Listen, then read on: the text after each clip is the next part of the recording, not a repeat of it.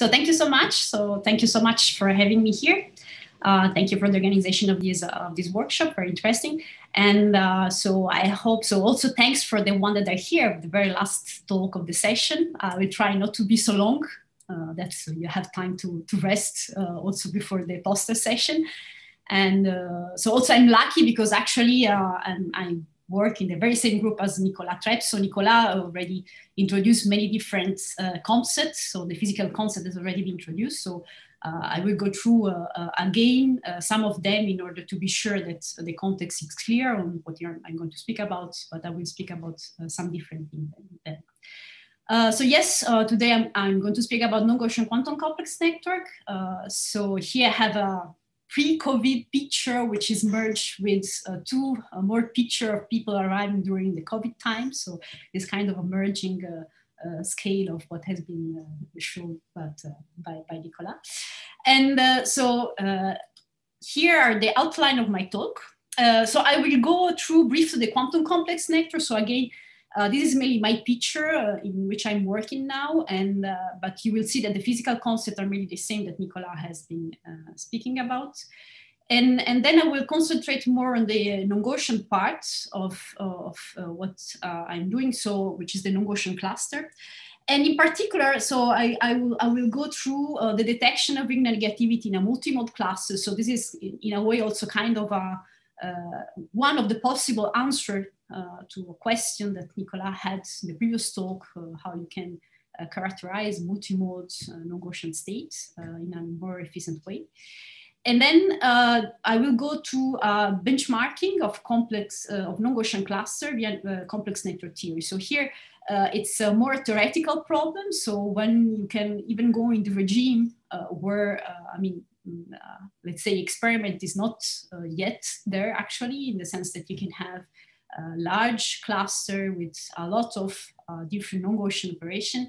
How you can characterize this kind of states, it's not easy to benchmark. And then, well, one answer could be that we can use complex network tools for doing it. So very good. So let's start. So probably you already have seen this picture for the one that have had one of my talk in the last, let's say, 2-3 years. So I'm really interested now about complex networks. So when I speak about networks, what I have in mind is the picture of network theory. So complex network, any kind of object in which you can see nodes and links, and which is something in between being a regular network, in the sense that you have a deterministic rule for building it, and a random one, meaning that you have Merlino rule and it's totally probabilistic. So everything which is in between the two can be considered as complex networks. And complex network models are very interesting because they can describe real-world networks, so many different kinds of networks, social network, metabolic reaction, and of course, the internet is a complex network that can be described as some of the complex network model that has been established. So they're classified via statistical property, probability distribution, for example, of number of links is the one of the main, so what is called the degree, which is often given. And from this property, you can characterize an emergent behavior like the small world community structure and corresponding functionalities to this network. So you can have networks that are more or less, for example, resilient to attack, for example. Very good. So the idea is to go quantum, meaning that, again, so you have object with node and links, but here nodes are quantum system. And link could be physical interaction or, for example, any kind of quantum correlation, like, for example, entanglement links. So these structures are interesting for me because can be used to simulate behavior of complex or quantum natural phenomena. And of course, they can be used to simulate kind of complex network structures you want to use in quantum communication and quantum information protocols. So the idea is that to develop theory and experiments for a continuous variable quantum complex network, and the kind of network that I have in mind, so are the one in which nodes again are multi-modes, so different frequency temporal modes. like the one that Nicola has been shown before. And the kind of link are links that involve continuous variables. So, I mean, it could be, again, physical interaction or quantum correlation, but we work in the continuous variable regime. So we're really interested about the continuous variable with these different modes. So of course, there is a quite typical kind of quantum network that has been evoked many times during this workshop already, which are cluster states, so in particular, continuous variable cluster state. And of course, actually, the graphical structure of a network is very important for cluster states. So you have an attention matrix that describe them, that gives you where actually you apply the CZ operation that builds the cluster state. Has been shown, so this cluster state can be approximated experimentally by using squeeze states and linear optics. So the basic, let's say, part of the network, if you just take the basic building blocks, if you just take two nodes and one link, well, this can be just built with two squeeze state that goes into a B-splitter. Or in an equivalent way, it can be built in a non-degenerate parametric process, which is more or less the picture that we have in mind in our group. So if you have a parametric process with a signal ladder, you can directly get towards squeeze state, which is mainly the basic building block of the cluster state. Of course, to build the larger cluster state, so the idea that you have many different squeeze modes that can undergo on different linear optic interaction, which are the one that choose, let's say, the shape of the cluster that you get at the end. And this again can be recast on multi-mode parametric non-conversion process, meaning that we have a multicolor process because we have optical frequency comms, so we have many frequency entering the process. And the shape in this case, so the part of the linear optics is done by the measurement basis. So this is, I'm just recalling what Nicola has told from a different point of view, a different picture, but is really exactly the same. So, what is very interesting in our case is that as Nicola told, is quite easy to reshape the network, because mainly you can do it by just choosing the measurement basis in a multimodal modiane detection. And it's not the only one thing that you can do. So so this, I mean, the measurement basis for choosing the shape is what I call the linear process for choosing the basis, that you can have a nonlinear process if you wanted, is by changing the spectral shape of the pump of your process, that can give you another degree of freedom in order to manipulate these states. So this again is what Nicola have shown before in the experiment that we were speaking about. Different cluster state has been generated, and you can see that we can generate different shape and with a number of nodes that goes up to 12 for the moment involved in the experiment. And so Nicola was showing a video of the experiment that put in picture of people that did the experiment. Again, you have pre-COVID and post and during COVID picture of people making stuff in the lab. Of course, also as has been evocated, actually, so we're not the only one doing cluster state. And of course, there are experiments that go for larger states, especially the one of Ulrich and the one of Akira. I think he's also going to speak later on. And actually, we are not at the same points. Of course, here you have kind of cluster state that involve a million of nodes with also very particular structure that allow for measurement-based quantum computing. So the point is that I want to profit of the fact that we can really, I want to exploit the fact we can really shape the cluster easily in order to go towards cluster shape, complex shape of the cluster. And then I will go through why I think it is interesting. But of course, when you start to speak about complex network, with complex network people, well, they say, well, okay, if you have 20, or you can understand if you have 20 modes, well, you can arrange as you want, but it's not so complex the shape that you can get from it. So of course, even for us, the idea is that it would be nice to have a larger cluster state.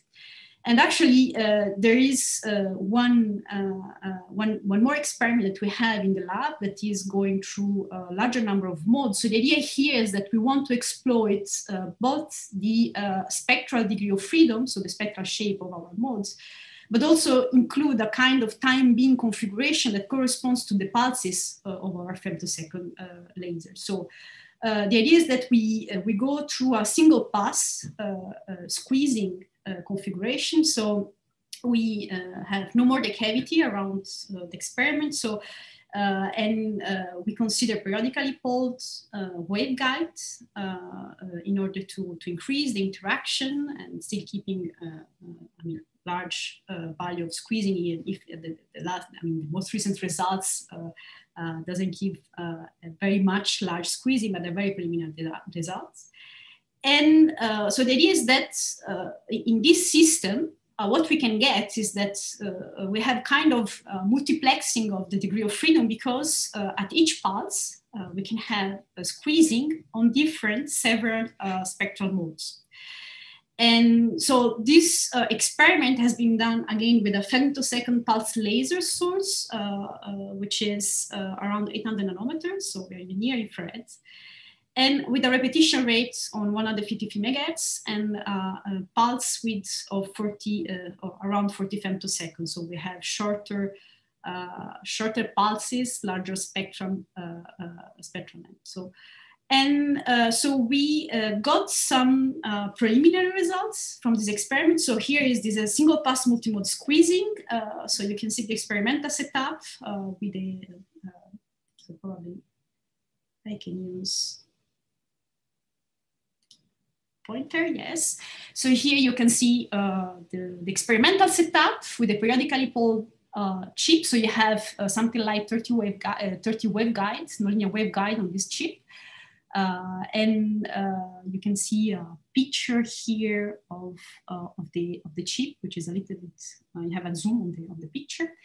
And what we got is that we can have a measurement of something like around 14 squeeze modes with 0.6 dB of squeezing. So it's not very large, but we were able to measure these different modes for each time being. So at each pulse, we can measure squeezing for this 14 different spectral modes of light. So of course, what I'm showing here is what you get on a spectrum analyzer. So you cannot really see the fact that we are really sensitive to the single time beam, so the single pulse. So the idea is that, I guess I have to get out. Okay, probably. To convince about the fact that we can really measure pulse by pulse. So if you consider a very little portion of what we see in the spectrum analyzer for a given time that corresponds to squeezing, you can recover what an oscilloscope can see at the output of our homodyne detector. And here you can see that, for example, in 50 microseconds, you can have something like more than 7,000 pulses. So I can really zoom in order to see that we can really distinguish between different pulses. So you have the shape corresponding to different pulses on one photodiode of the homodyne detector, and then the homodyne signal that corresponds to each pulses. And so at the end of the day, we can recover this kind of picture. So this is the synchronization of the shape that we get while we are scanning the phase of the local oscillator on the spectrum analyzer. On the lower part, on the upper part, you get the value of different quadrature corresponding to different pulses. And we can recover exactly the same statistic that we can get directly from the spectrum analyzer in terms of squeezing. So We are very happy with these first results. Of course, the idea is that we want to improve the squeezing and the number of mode, the detection technique.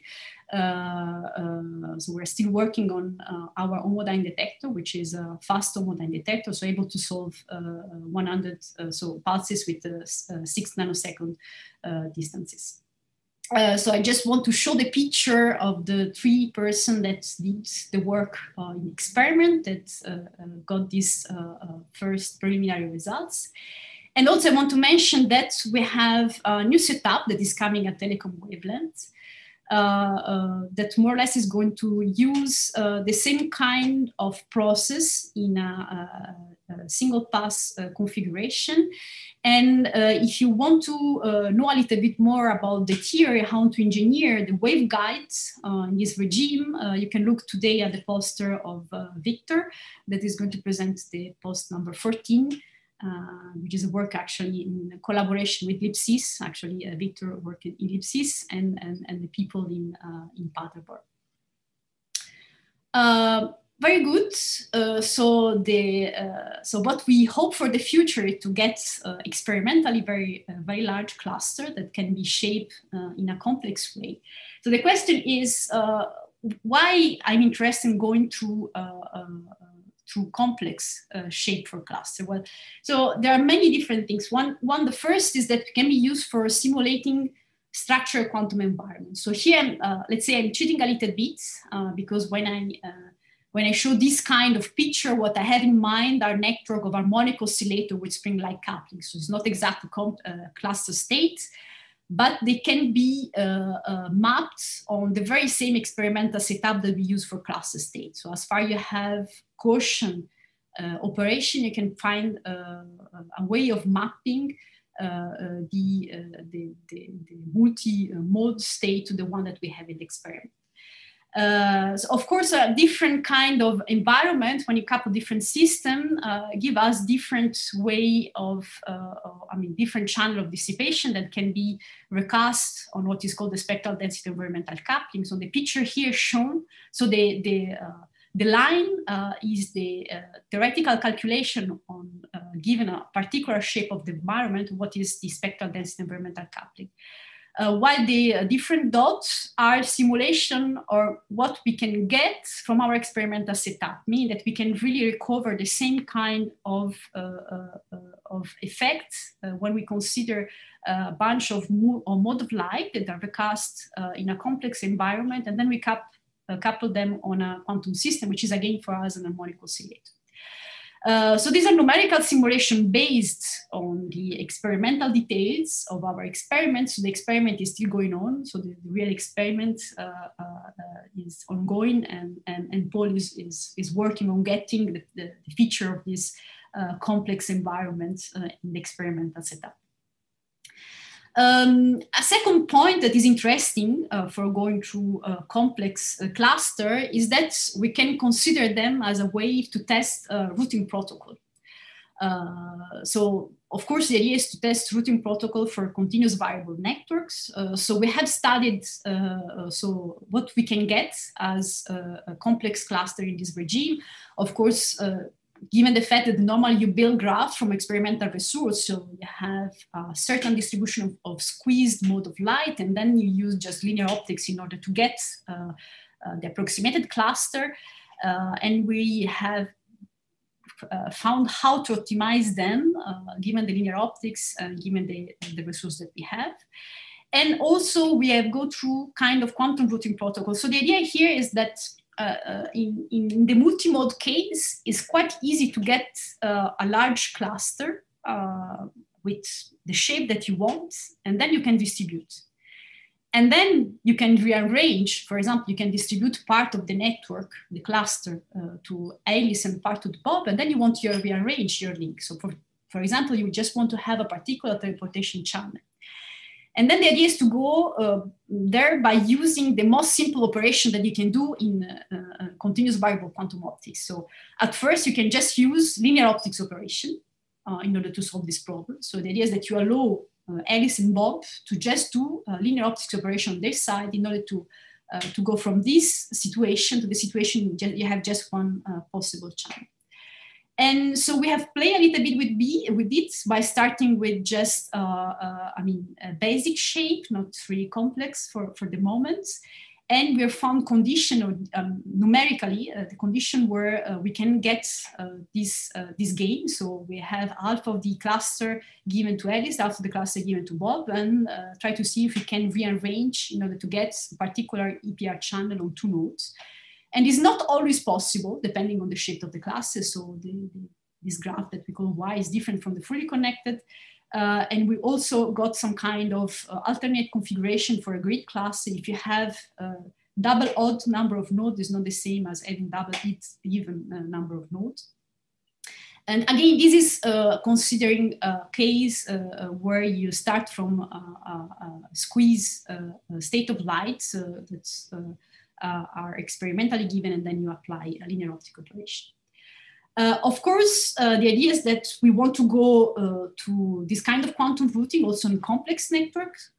This is work in progress that we have now. And a work in progress that is quite finished, but not yet out, is to do routing also using measurements. So especially when you consider complex, so CV class, you can consider Y shortening or just removing some particular nodes and doing it with a particular combination or looking at a particular multipath scheme in order to get an advantage for example, for the entanglement concentration you can get in the EPR state at the end.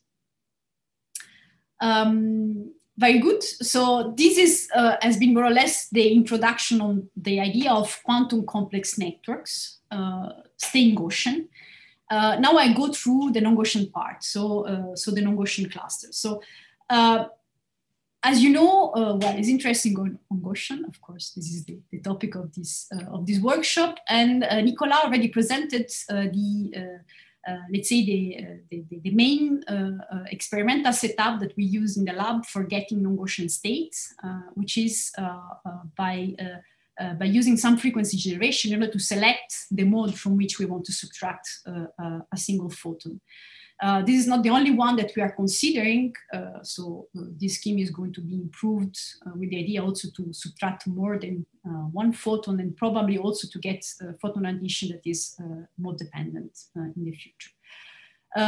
So I will start from it by probably repeating some of the things that Nicolas told, but that are quite interesting to introduce what I want to present later on. So. As has been told, if you have no click on the sum frequency conversion, when nothing happened, and if you enter with a Gaussian state, you get out with a Gaussian state that can be fully characterized as far as you stay in the diagonal basis for the Hamiltonian, meaning that if you have the basis of a squeeze state, you can reconstruct the Wigner function.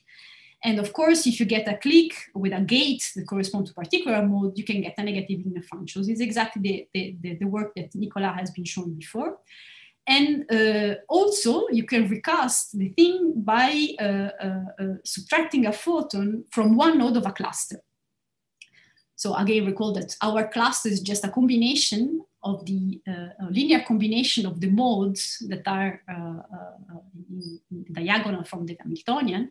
So meaning that to subtract a photon from one of the nodes, you have to send a linear combination of this mode on the gate.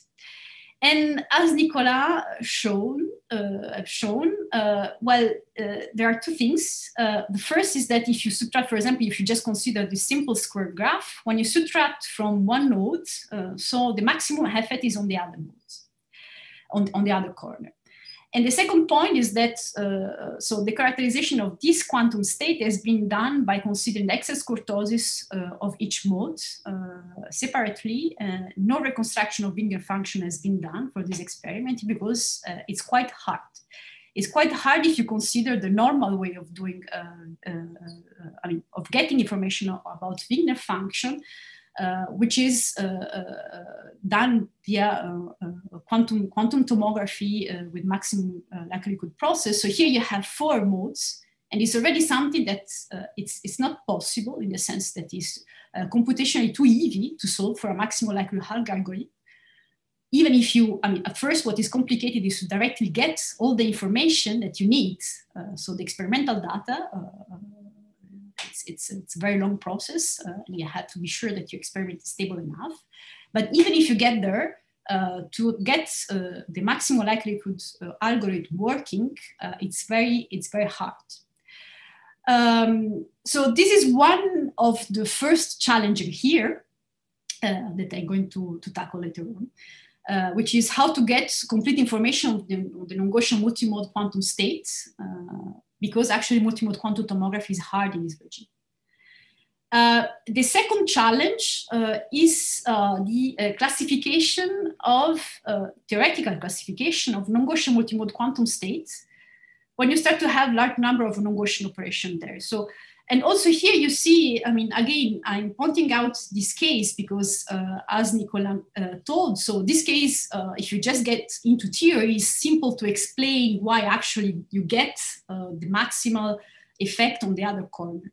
But imagine that you have a larger cluster, very complex, and then you start to subtract even from a superposition of nodes. So, and then you have to look a little bit into the topology of this class. And also actually, if you go on the extreme regime where you can subtract many photons on a very large cluster. So we know that this is a scenario where you have the hardness of CV sampling. So this has been proved. But probably this is something in between that we can do. In the sense that we can try to classify these quantum states with some smart tool that is given by complex network theory. So I will start by going for the first challenge. So the first challenge is to get the complete information, so the Wigner negativity for multimode states, non-Gaussian. And so the answer that we have found is to use the use of neural networks. So, so this is a work that has been done in collaboration with Università Roma Tre, and with Marco Barbieri, and especially actually the driving force of this work is Valeria Cimini, that did a lot of work. And actually, the question that we asked to our neural network is about the Wigner negativity.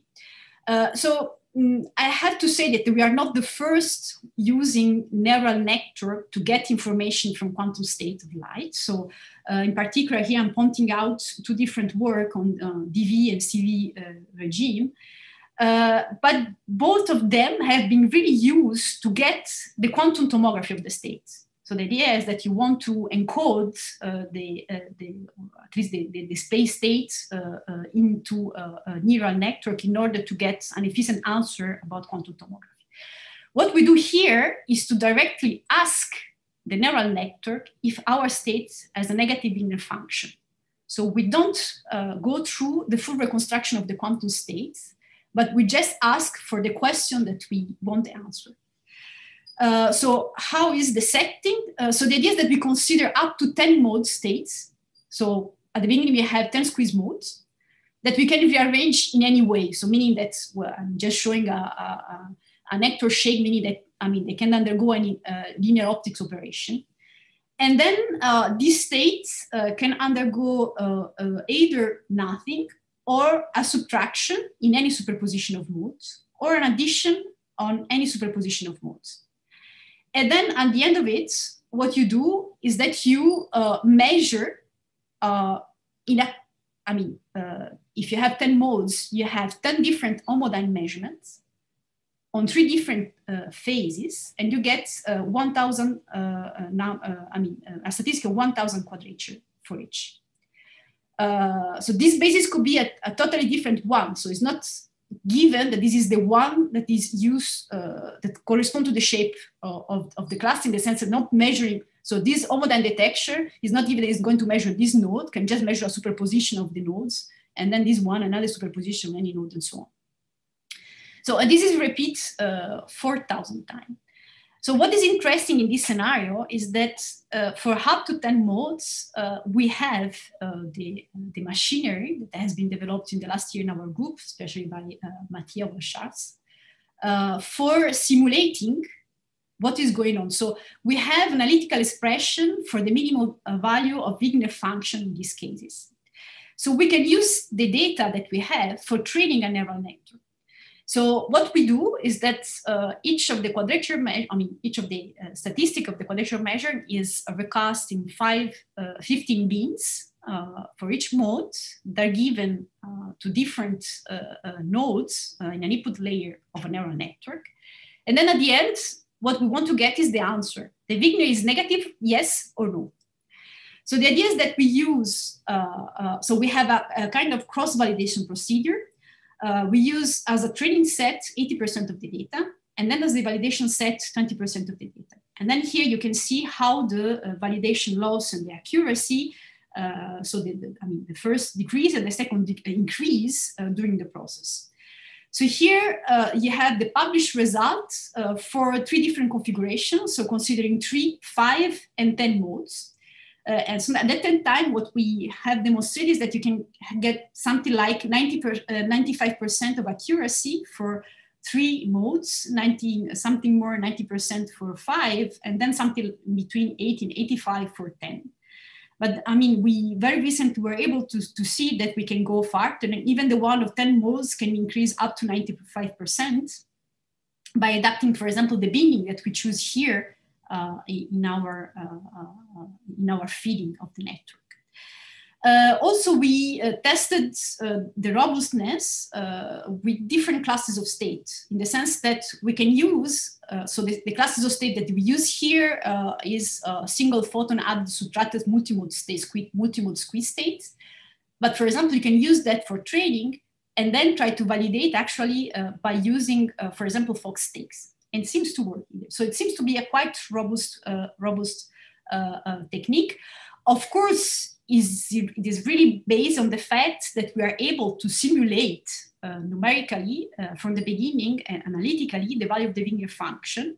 But the fact that actually it's robust, even changing the quantum states that we used for testing, it seems that probably we can go beyond also for the 10 modes. For example, what we can do is try to simulate up to 10 modes, feed this value, and try to test something like multimode state of even mode. Of course, we did a comparison with the maximum likelihood. So here has been done by considering just 3 modes, which is the regime in which maximum likelihood can work. So the idea is that actually what we do with the maximum likelihood is to recast the density matrix on the Fock basis, and then getting the Wigner negativity from the parity operator. And so what is interesting is that, of course, when you have large number of measurements, maximum likelihood win is more accurate. But then what is interesting in our case, which is very interesting from the experimental point of view, is that the accuracy is really larger compared to maximum likelihood when you go to very low number of measurements. So here you go from 10 to 1,000, and we see that the 10 still, I mean, the method is quite robust, I mean, to tell us, quite good performance to tell us that the state is really negative or not. Okay, very good. And then I will go to the next part, to the next challenge, which is the classification, the theoretical classification of non-Gaussian multimode quantum states through complex network tools. So, well, again, here the answer is, so before was use neural network, here's the answer is to use complex network tools. So this is a work that has been done in collaboration with people at Colorado School of Mines, so Lincoln Carr and Bhuvanesh Sundar, that now moved to GILA. And so again, the idea is that these kind of states are not totally easy to benchmark.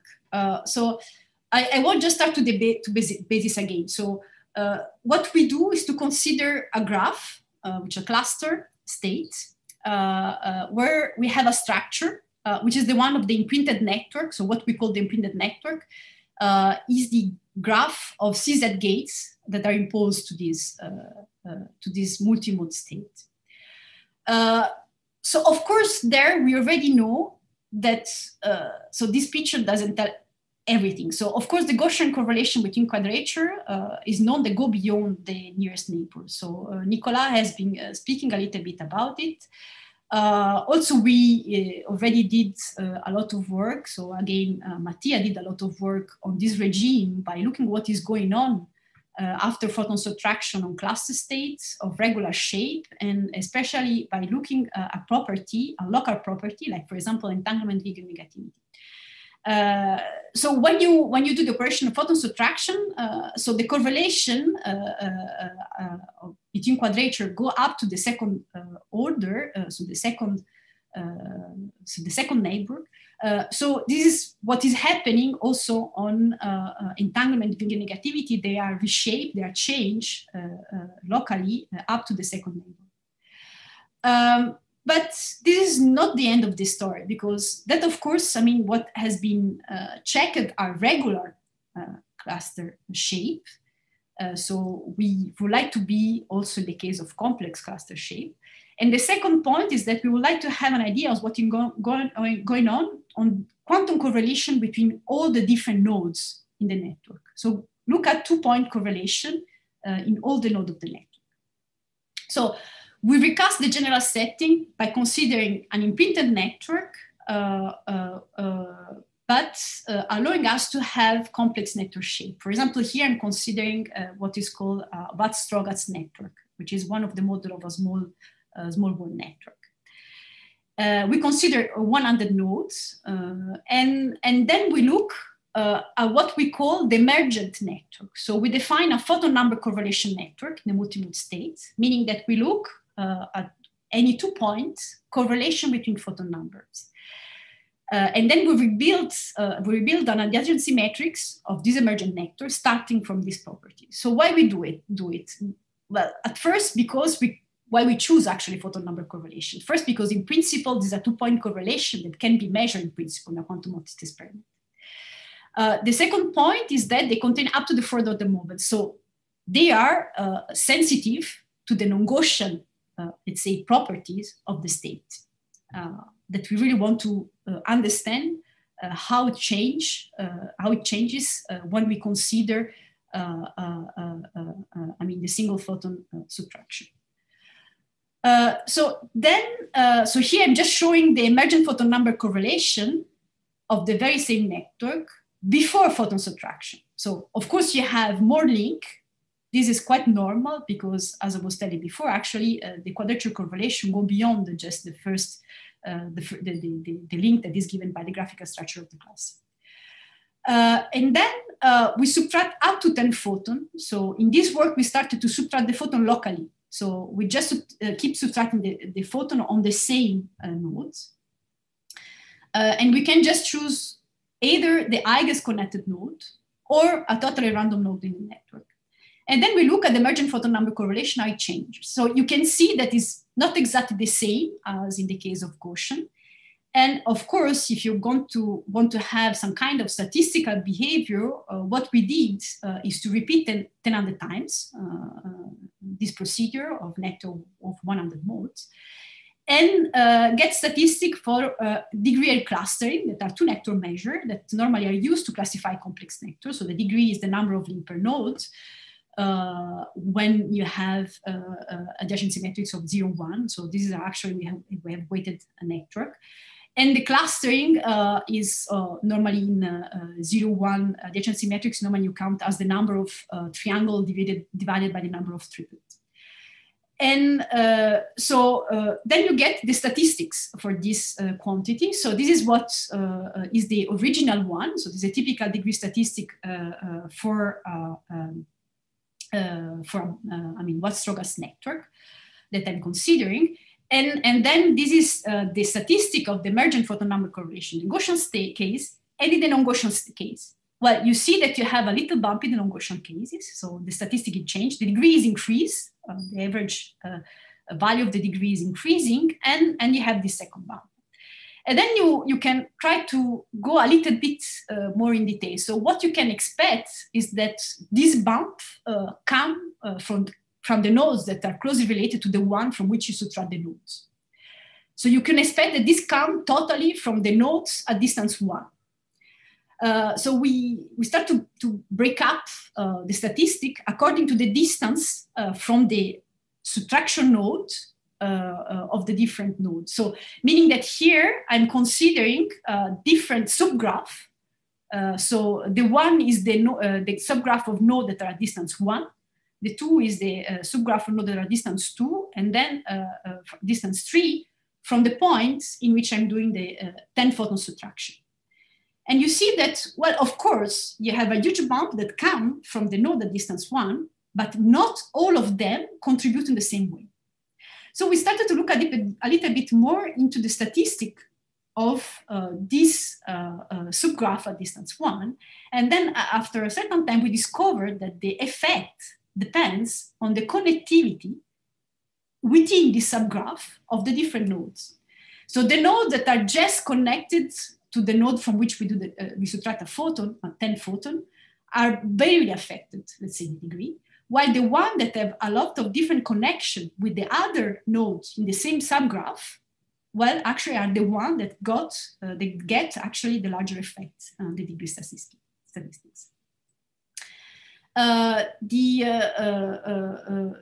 So the different group correspond to different connectivity with other nodes at the same distance.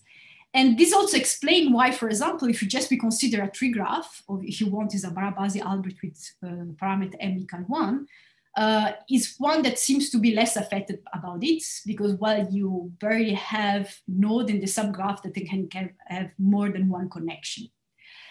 Also, actually, we tested different complex network model. So meaning that at the beginning, the imprinted network of CZ gates in the cluster structure is with adjacency matrix that corresponds to different network model. So this is, for example, again, is the VATS-Strogatz. So the VATS-Strogatz is built by starting from a regular network, and then you start to rewire the different connection, a different link. Meaning that if the probability of rewiring is larger, you get a more random network. So it's something that could be really between a regular and a random network by just changing this rewiring probability. And then what I found that the effect that is given statistically, for example, on the degree for the from the photon subtraction is larger, is the randomness is larger. The second classes that we have looked at are Barabasi-Albert network, that are the network go with the preferential attachment. So for example, these are the model that has been used, one of the models being used to describe the internet connection. And so these networks are characterized by, let's say, hubs,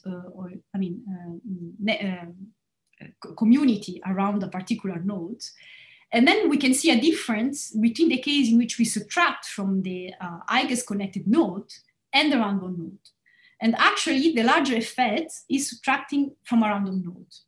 And this probably comes from the fact that the photon subtraction, let's say, has a finite power as,